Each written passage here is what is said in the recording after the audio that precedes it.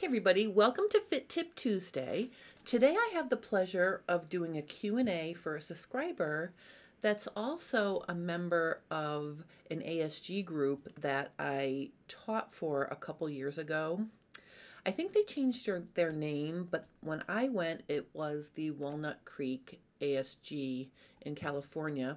I had an amazing time with these ladies. They were so friendly, and we did yoga pants and t-shirts, and everybody had a really nice time. And so Donna emailed me a question about her T pattern, and I'm just going to say it's not my T pattern, but I still want to help her out here. She did a high round back and did a beautiful job. So I've adjusted a half scale pattern to show you what she did to get her high round back to fit. And then she has an additional issue with her shoulders. I have the ability to show you what her pattern adjustment looks like compared to what I'm going to show you, plus how her adjusted back looks, and what it looks like now at the shoulder where she needs some help fitting it. So let's get started. So this is the back, and this is primarily what we're going to be working with first. And I want to make it so you can see. Okay, so you can see here that she did a high round back, and I'm going to put up her pattern side by side so you can see. So you can see here is her pattern, and it basically looks exactly like what I did here. She's done the high round like I've shown in previous videos, and I'm just going to highlight it in pink so you can see. She slashed, okay, like where these pink lines are, and spread at her center back to get the amount of extra length she needed to get the neckline to sit where it's supposed to be, and it's very flattering and nice. Okay, so I just want to show you. Okay, so all of this pink was what she added. And I'm just coloring it in just so you can really see what's happening here. I'll put a link to a video where I show how to do this high round back. Okay, so that's basically the adjustment she did. And then if you don't want a center back seam, you can reestablish your grain line, and you can see right here she did that by adding this wedge here as well. Okay, sometimes this works, sometimes it doesn't. It depends on the fit of the pattern, the fabric you're using. This is a knit, so it's very forgiving. But sometimes when you straighten this out, it sort of cancels the adjustment out that you did because you're straightening it back out. I mean, it's still adding length, but sometimes you get a funny thing at the neckline. So if you're going to straighten your center back seam or center back edge out so you can cut out on the fold, just check and make sure it's working. And you can see in Donna's case, it is working. So I'm just going to put up the picture of what her tee looks like after she did this high round back. Okay, so from the back view, you can see that it looks really nice. So now let's take a look at Donna's front view, and you can see what's happening is the shoulders are picking up at her neckline. Okay, the other thing that's happening is the sleeve is falling off her shoulder. So basically, I'm very happy to report there's two easy adjustments you can do to fix those two issues. The first thing is the slope of the shoulder is wrong for her shape. If you look at her actual shoulder underneath the tee, you can see she's got a pretty straight or parallel to the floor kind of shoulder shape, and it's very similar to the one that I have. So that's how I think I was able to really recognize that very quickly.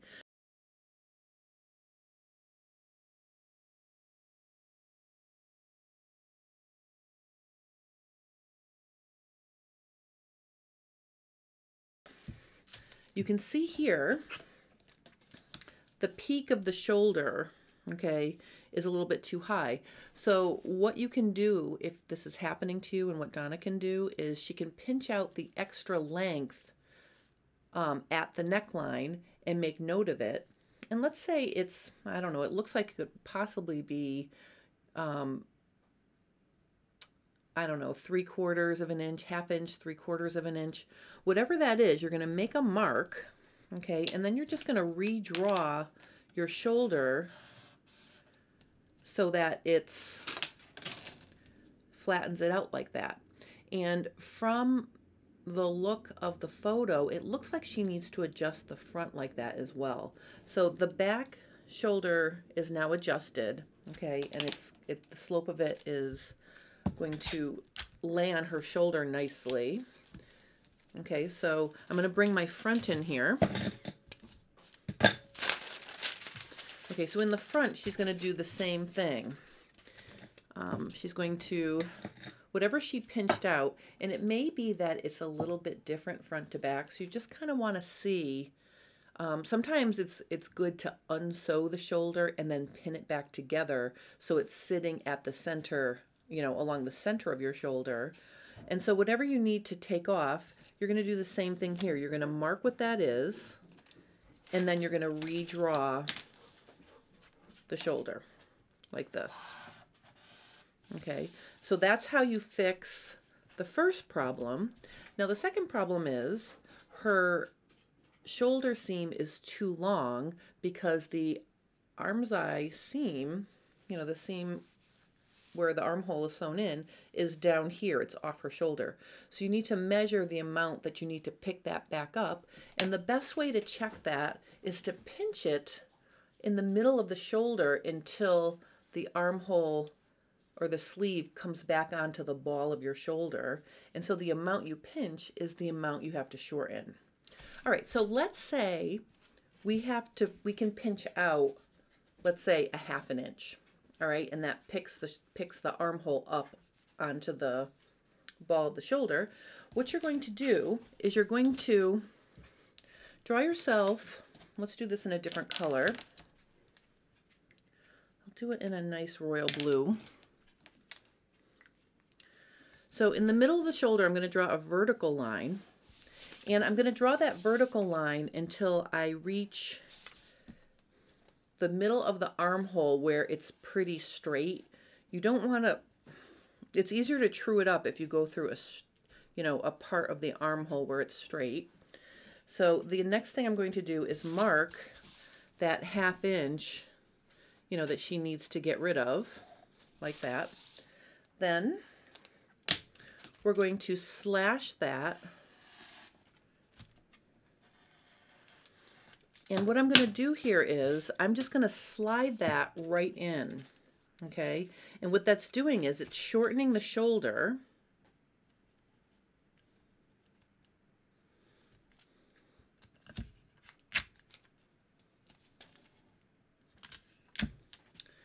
Okay, now you can see here we have to true up the armhole because there's a difference between, here's the armhole below the adjustment, here's the armhole above the adjustment. I'm going to find the middle, which is about here, and then I'm just going to dash in a very gradual shape like this, okay, to recreate the shape of the armhole. And it should be a very similar length. I don't think you'll have to play with the sleeve cap at all, but you might want to walk it and make sure it still fits. But that fixes that. And then also we have a little truing up to do on that shoulder seam. You can see here it's slightly off. So I can just reconnect that. Okay, and that completes the adjustment in the front. But because we shorten the shoulder in the front, we also have to do it in the back. So just going to bring my back in here, and we're going to do the exact same thing. We're going to draw a vertical line and a horizontal line. You know, I'm going to mark that 1/2 inch. You may notice I'm only doing 3/8 on this example, and that's because I'm using this small half scale pattern. But on a full-size pattern, you'll have no trouble getting that 1/2 inch or whatever it is that you need. All right, so then again, I'm going to cut this out. And I'm just going to slide it in. Okay, and I'm keeping the bottom edge where I slashed it even. I'm not like changing the depth of it at all. I'm just sliding it in.